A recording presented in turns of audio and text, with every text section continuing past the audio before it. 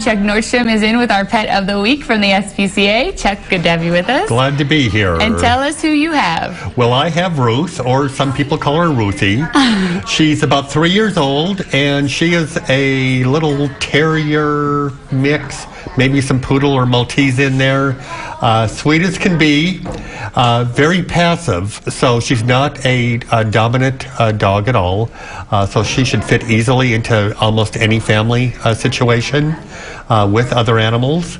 And she's really a diamond in the rough. She's truly a sweetheart, but she needs a good grooming, bath, clipping, everything, and then she's going to be just as precious as can be. Well, she's pretty precious now. It seems like she was made for TV, just hanging out right there. Yeah, she does quite well with the cameras. Yeah, she's not camera shy.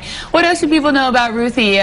Maybe an elderly person looking for a dog? Would be great. Again, at 3 years old, she has plenty of energy for playing and everything, but she walks very well on a leash, loves to sit on your lap.